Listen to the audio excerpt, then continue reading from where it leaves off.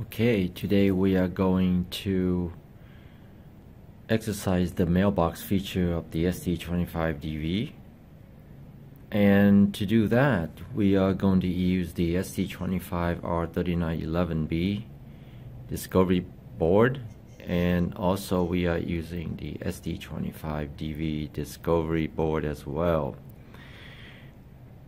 Remember that to use the mailbox features we must power the ST25DV because the registers or RAM-like buffer requires power, digital power, versus the fact that the EEPROM on the ST25DV can be powered via RF in passive mode.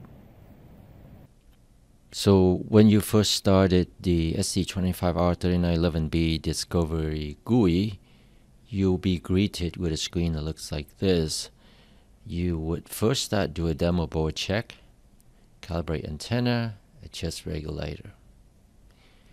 Now you can put the red board on top of the green board. Make sure that you don't have any kind of shorting, because we are talking about open, not package devices. When you do that, you will run a tab called ST25 Tag Editor. And when you do that, it will take some time and it will give you this this panel. You go to Dynamic Tag, you choose the ST25DV-04K. To see if the reader and the tags are in connection, you do an inventory. As you can see, you see the UID of the ST25DV. Now, the next thing you have to do, you're going to change some configuration registers in the ST25DV. You basically enable the mailbox features. To do that, you first have to present a password, because it requires password to change or edit the status configuration of the ST25DV. Click on password, then present password, and it's all 0, and I'm using the default password all 0. I present password, it say no error during present password, so I'm good right there. Now going back to configuration register, I'm going to read configuration. And you notice that I already have mailbox mode enabled. But normally when you're in the default position condition, when the device is first available, it come as default of value of 0. I'm going to reset that value so that I can show you the reading and writing of this bit. So go to write configuration, and I'm going to fill with 0, write configuration, and it say done. When I read the configuration status again, notice that the mailbox is now disabled.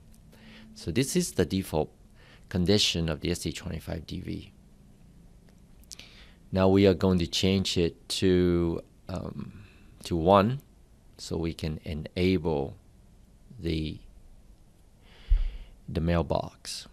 So go to write configuration again, go to 01, write configuration. Now we're going to read configuration all static register.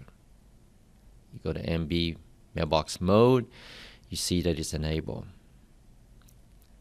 Now you're going to the tab called the FTM. So here we are in the FTM tab. When you first have it and you do a read dynamic configuration, all the bit will be 0. Even the MB enable bit is 0 as well. You first have to change this bit to 1 so that you can read and write to the mailbox. because it doesn't mean you enable it. First you have to present the password. Present password so you can change that bit. Say no error during present password. Go back to your FTM. Write bit 1. So now bit 1 is enabled. I'm going to write 16 bytes to the 256 byte buffer. 16 or 32 or 8 or 4, but here 16, just a sweet 16 number here. So I'm going to write with 16. Okay, when I read back the 16 bytes. Now, the reality is that now the buffer is full. You do a read dynamic configuration, you see that there's a put message flag right here. And if it's full, you cannot write it again. Let me show you that. So you want to do a write message again. Say this time you put 33, for example. You write, it's going to give you an error. It's the error because the way the mailbox works is that if the buffer is full, the I2C section has to offload the message and then clear out the flag. Or once the reading process occurred on I2C, it will clear out the flag. So the data is still there. So you cannot write on top of it. It's kind of a good secure way, so you cannot accidentally RF writing over and over again this place. So we'll give you an error for sure. So because I don't have I2C connected and do all this arbitration right now, I will just basically reset the MB bit, the MB enable bit, and that will basically reset the configuration, basically empty out the content of the mailbox. So if I go to present password again, present password, and I go to fast transfer mode, I write dynamic configuration. I'm going to 0 that out. So now it's 0. I'm going to re-enable MB enable bit because it's important so that I can write it again, correct? Because it's disabled right now. So if I write back 0, 1, write read configuration. Now mailbox is enabled. The rest are 0, so it's a clean slate again.